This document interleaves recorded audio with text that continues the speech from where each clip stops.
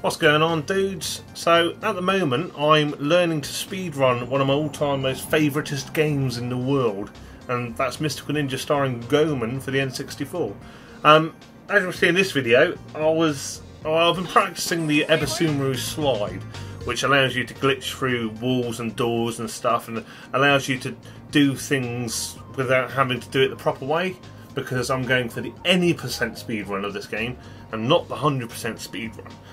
Now, what happened here was I was trying to slide into this boulder that was blocking my path, which I can't remember the actual way to get through it, but there's a way you have to get through it at some point in the game. But obviously, because I'm doing any percent, I'm trying to glitch my way through. So I tried doing a slide into this boulder, but what happened was, when I tried to glitch up to the top, I glitched onto the slope, so I slid down and ended up doing the EbiSuperman glitch.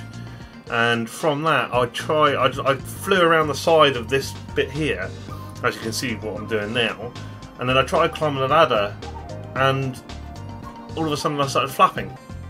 Now, conveniently enough, when I was recording this footage, I managed to do the exact same thing again.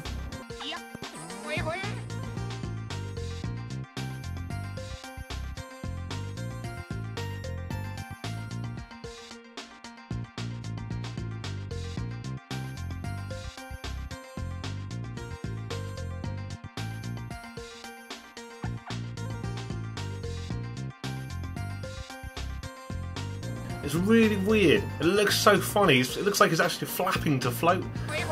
So obviously later on in this recording, I was just messing around, flying around and stuff, and then I did an Ebisumaru slide into a slope by this door here. And as you'll see, when I managed to get into the flappy bit, I ended up flying into the sky, as you can see now.